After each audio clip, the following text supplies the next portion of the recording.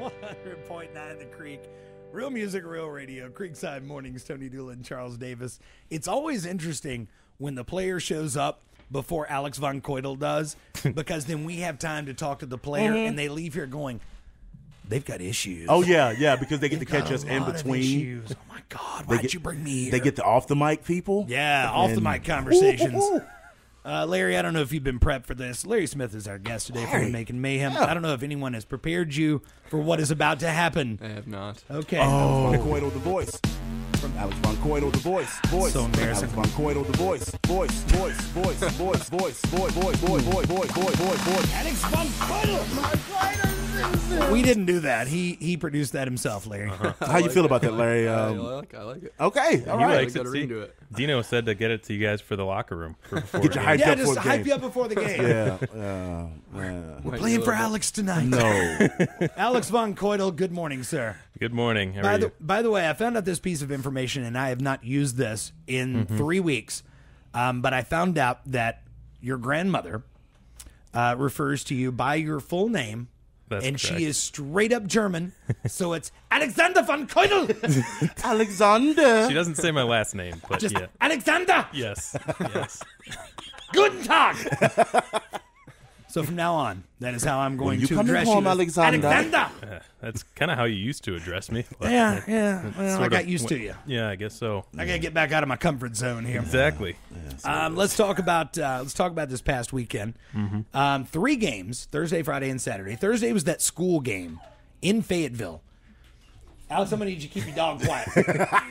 Hazel. We'll get to Hazel in a minute. The She reigning she wiener wants dog a race radio champion. time. She wants a spotlight. Yeah. Simmer down, Hazel. Madonna. It ain't no wiener dog. It's a pit bull. That's a pit bull in wiener dog clothing. So, Alex, Thursday, Fayetteville, notoriously tough team for us this year. I thought, I listened to some of the broadcast. I thought it was a great game Thursday, despite the fact that we lost at the very end. Probably the toughest we've played Fayetteville. Would you agree with that, Larry? Except for Friday. Yep. It was a really good game. Hazel, baby, we're going to get to you. Superstar. She wants her turn. God, does she have a rider too? Did we have to separate out all of the brown kibble? I think so. It's in the bowling office. Just get down to the soft kibble. That's all she'll have in her dressing room. Yeah. But Thursday, really strong game. It man. was without a doubt the best we had played Fayetteville in that building this season. And we're going to be going back there again towards the end of the year. So it was good to get that one under our belt. And then the next night we came here. It was one of the weirdest endings to a game I've ever seen. Yeah, it was. So we had some ice issues during the second intermission, and we had to call the game early, which is odd because that's already happened to Fayetteville once this season. Yeah. Up in Fayetteville, so it happened again to them, this time at a different rink. And, fortunately we came away with a win that way. But I think just in general, the way we played that game, we doubled them in shots on goal. We outplayed them start to finish. Yeah. I don't think either side was truly satisfied with the way that game ended, just because, Fayetteville's upset that they didn't get 2 points, and we're upset because we were playing so well. Yeah, and we're frustrated by the goalie. Yeah. That's the point that I want to talk about, because those 2 periods Friday night that we played, probably some of the finest hockey I've seen. You guys really took it to Fayetteville, and to hold them to 0-0 at the end of 2 periods. Both goalies had a great game. Just really a good game, Larry. How'd you feel about it? I thought that was the best game that we ever played them. Even after Thursday night, I thought we played them even better Friday night. And it's a shame we couldn't have finished out the third.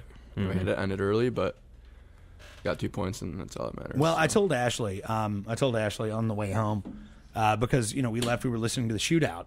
Because it ended in a shootout. So I was listening to that, and I said, it's a real shame that this happened, because I really feel like we would have won that game Friday night. In regulation, we would have won that game in the third period.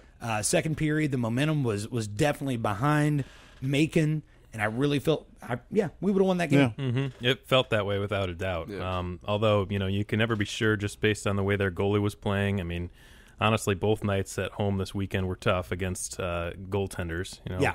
Brody Clays was unreal for them on Friday, and then Michael Stiliadis, he did a great job Friday night as well. He stopped all 14 shots he faced in regulation, and then in the shootout he stopped 4 out of 5, which Yep. You can't ask for much more than that against Fayetteville. Saturday night against Birmingham, it was the wiener dog race. It was pucks and paws night. Tons of dogs there. Yep. We'll talk about the wiener races in a minute. We're getting to you, Hazel. she just wait for her time, man. Getting to you, darling. Patience is not her strong suit. No, apparently not. She takes after me. Running is. She's strong at that. Strong. That was unbelievable. Yep. Talk to me about Saturday, because it seemed like to me we were really tired. Yeah. Third game's got to be tough. And, I think I don't want to, make excuses for the team and everything like that, but it was difficult because of the situation. Like, we had just played Fayetteville back-to-back games, and Birmingham was coming into our building without having played since Tuesday. Okay. So well-rested. They were well-rested. They were hungry. They had just beaten Pensacola, I think, 5 days ago. And they, kind of traveled here, got here nice and early, and we were still kind of recovering from a 2-game split with Fayetteville. Two battles that y'all dealt with, on the ice. Yeah, hard that makes sense. So I think that definitely showed in the first 6 minutes or so of that game. We fell behind really early. I think it was 3-0 after 6 or 7 minutes. Ryan called his timeout on the bench, and from that point on, we got a lot better. But it wasn't enough. I thought we actually outplayed them for the second 2 periods. We definitely had the edge in shots on goal and chances. Absolutely. But again, we ran into a hot goaltender. Art Bry, he really kind of stole the show. He really was on fire Saturday night. He made some saves that I just thought were ridiculous. Yeah, it was like he stopped him in midair. It was really bizarre. Oh, Matrix that thing. Okay. Dude was on fire Saturday night. I don't know if you guys saw on our website the picture that our photographer managed to get Brian Meeks, but that pretty much summed up the night in one fell swoop with that save he made on the goal line on Tenemy on a power play. It was just nuts. But, sometimes you run into a hot goaltender and all you can do is tip your cap.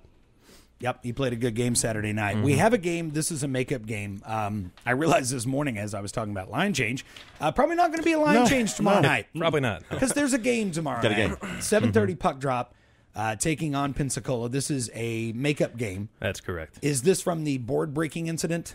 Yes. Caleb Boardbreaker Cameron, who has earned that nickname. He has, yeah. Dude, you broke the arena.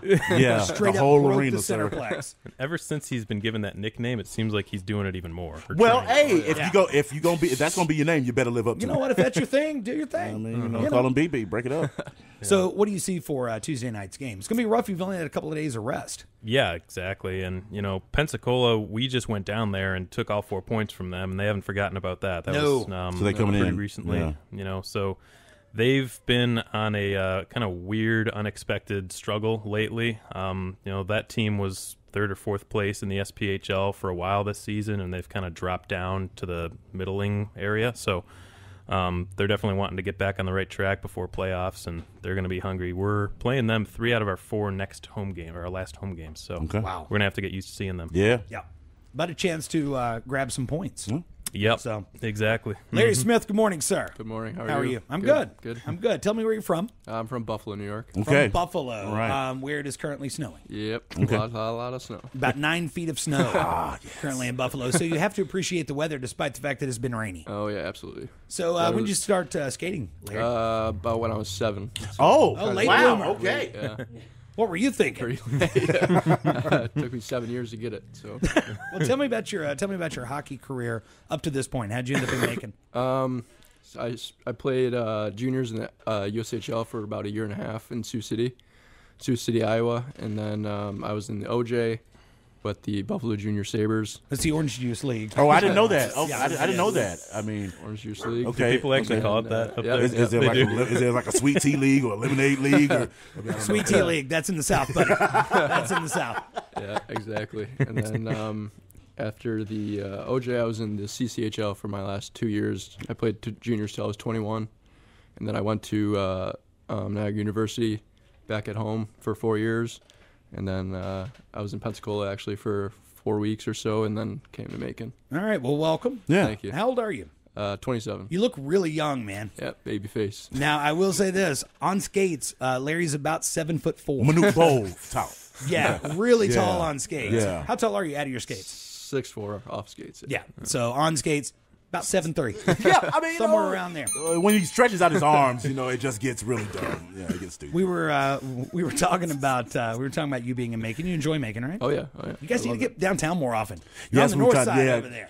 Got to pull you up from out there. All the action's down here, man. Down here, player. We definitely have to come down a lot more. Yeah. How do you feel the team is gelling right now? It feels like they're coming together. Yeah, I think we're coming together a lot more. It's no matter what team you're on. When you're going into the playoffs, as long as you're going in hot, it's all that matters. You just got to make the playoffs, and as long as you go in hot, then you can make a run, and you'll be fine. So that's what we're pushing for right now. All right. Make the playoffs first, and then after that, we'll take care of the rest. So. All right, now I'm going to ask you this question. I've modified this question. Yeah, after watching Slapshot yesterday and realizing it hasn't aged well. Making some adjustments. Normally, I ask the question, best hockey movie of all time, Slapshot, Goon, or Miracle. I'm now amending that. Mighty Ducks, Goon, or Miracle, Larry. I can answer this for you, I think. Yeah, I still have to say Miracle, but Mighty Ducks is definitely close. Okay, all right, there we go. That's fair. Yeah. Charles, are you proud of the way that Mighty Ducks made it into this? I'm not proud of the way it happened. It happened because an omission had to be made. I almost took Mystery Alaska. And that's a good one too. That's a good one. It's still a good one, but no, I'm so proud that Emilio Estevez and his great movie has made it into the selection now. I'm very happy. All right. So, by the way, Saturday night was the 40th anniversary of The Miracle on Ice. Yeah, that's correct. I found that out after I gave up my microphone. I would have brought that up Saturday night. Whoops. Gave it up a little too early. Well, you didn't even know about it because you're only 29, right? Yeah, exactly. 29 years old. Had no clue about it. Just barely older than you, Larry. I also have a baby face. It happens. Larry Smith, thanks for being here. Yeah, Alex Von Coitel, good to see you. Oh! Yeah, I was going to say. Yeah, she needs to get her turn. Okay, so. Hazel, for the second year in a row, was the champion of the wiener dog race. Hello, Hazel. Second year in a row, huh? All right. I did mention Saturday night that I think Hazel needs to be tested for performance-enhancing sausages. Yeah, I think it's some... Do you want to know the real reason I brought her in this morning? Because she's not a wiener dog. She's a pit bull. The real reason is because I want you to look her in those precious eyes and accuse her of cheating. I mean, is this just another Astro scandal waiting to happen? Is that what this is? I have no qualms doing that whatsoever, but it's not Hazel's fault. It's your fault. You're the cheater.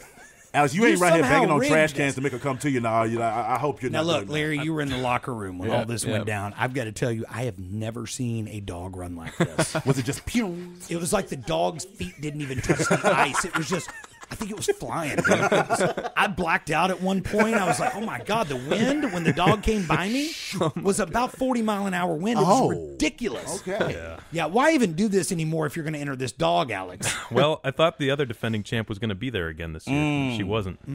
She made it for a really close contest last year. Look, I'm just saying. Well, now you got to go for the three-peat. Cherry Blossom Winter Dog Race is coming up. She'll be there. Boy, that's awesome. I think at the end of that race, they actually take a cherry blossom pin and just hammer it into the winning hole. No, That is what they do. No, I don't do that. No, Peter be down here in a heartbeat. Do they do tests? I think they need to. I think you're good. Not sure it's in the cherry blossom budget this year. It's the Ivan Drago of winter dog races. Drug testing on wiener dogs. By the way, Larry, he makes us play this twice. Yeah, man. It was nominated for a Grammy. I always like to remind people. Came in second. So bad. Alex Von Coitel. Here's Pacific Gas and Electric on the Creek.